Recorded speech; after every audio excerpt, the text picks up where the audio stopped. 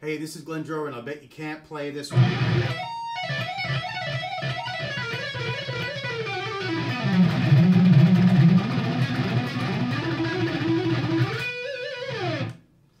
Okay, so what that was a combination of a descending legato lick and an ascending alternate picking sequence in the key of E.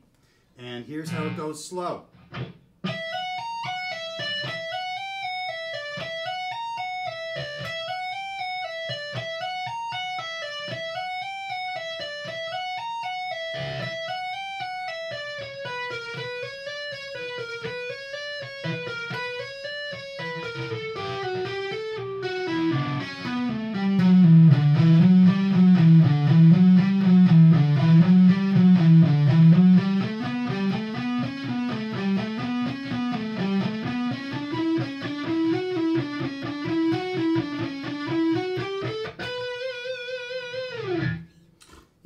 You might have noticed that when I was doing the descending legato part that I was picking a few more notes than I did when I played it fast. The reason for that is because it's just a little easier to do it that way.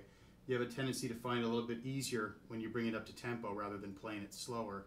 But the trick with this one is basically just to start with picking the first note of this sequence, and everything else is reliant on the left hand to make all the notes audible, whereas of course the ascending part was all speed picking. So with a little practice, I hope you get it.